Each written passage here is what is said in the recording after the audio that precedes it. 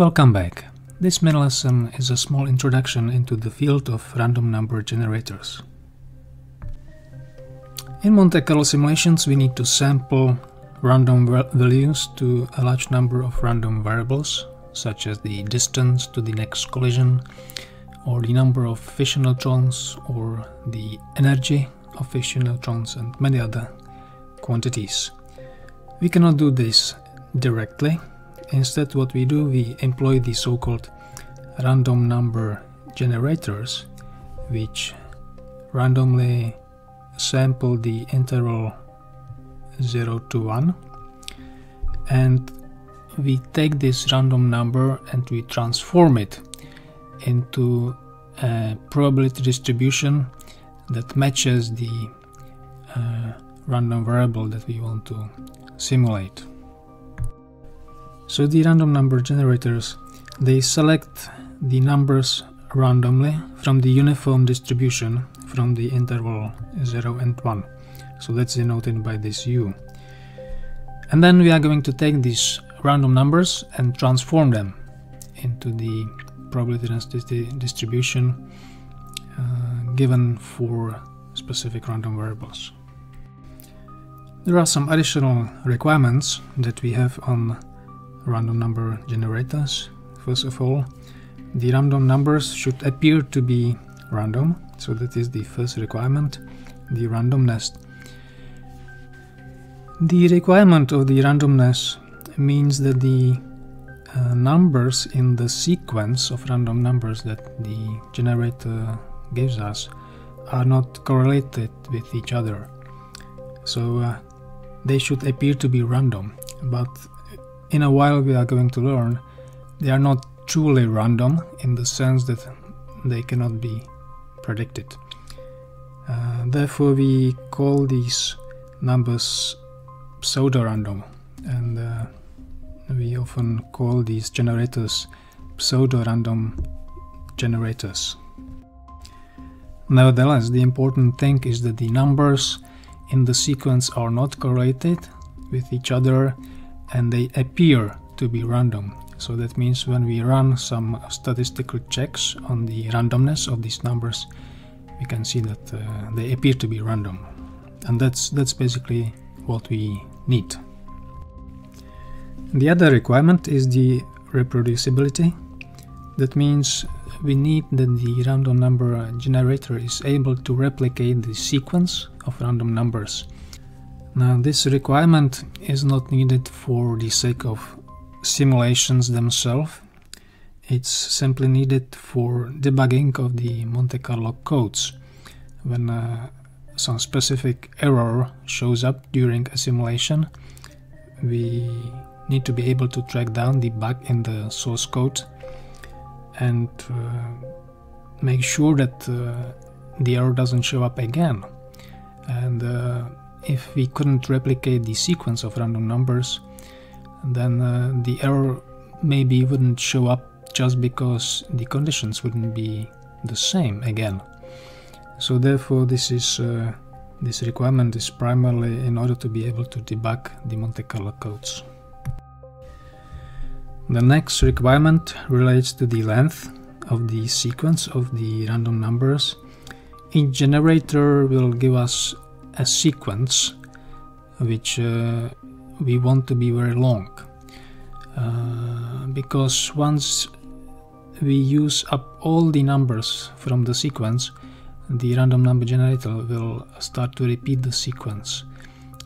So if this sequence is very short, for instance just few hundred or thousand of numbers, then we would be getting systematic errors in the Monte Carlo simulations. The numbers would start to repeat over and over, and the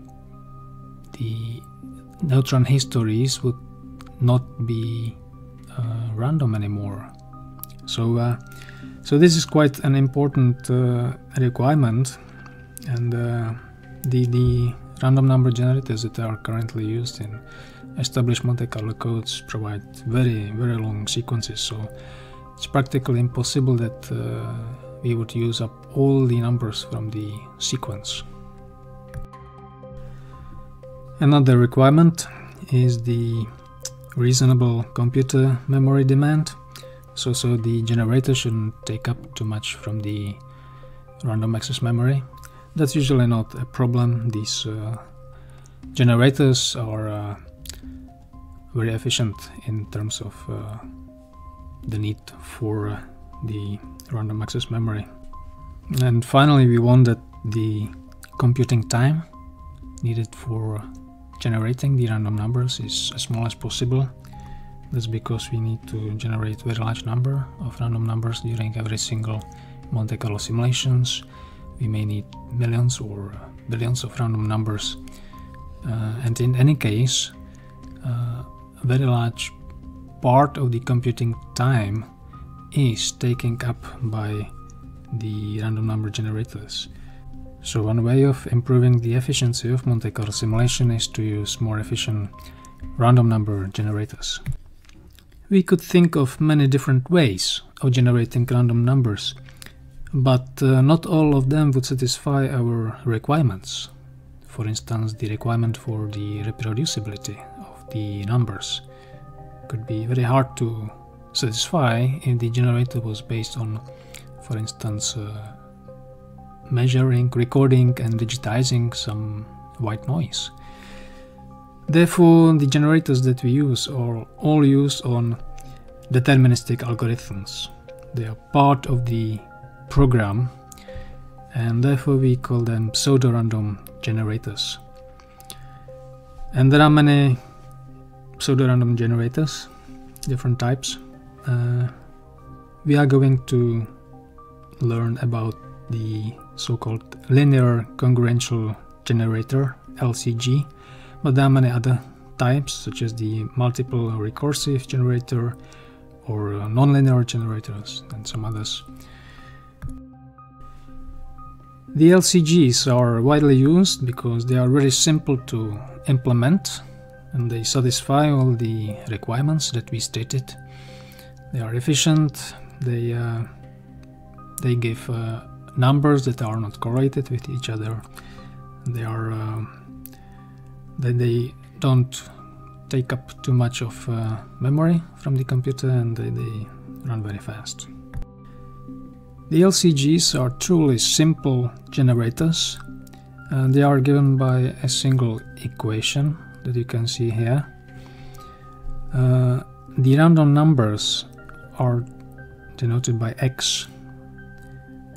So the sequence is indexed. The index is here, n. So as you can see, each random number that the generator gives depends on the previous random number in the sequence. Therefore, in order to start the LCG, you need to have so-called seed, the very first random number that we denote by x0. So you need to have the seed. So typically, when you run your Monte Carlo simulation that is powered by the LCG, then you need to provide the seed to the random number generator. Note that there are some parameters in the equation a, c, and m. All these parameters are integer numbers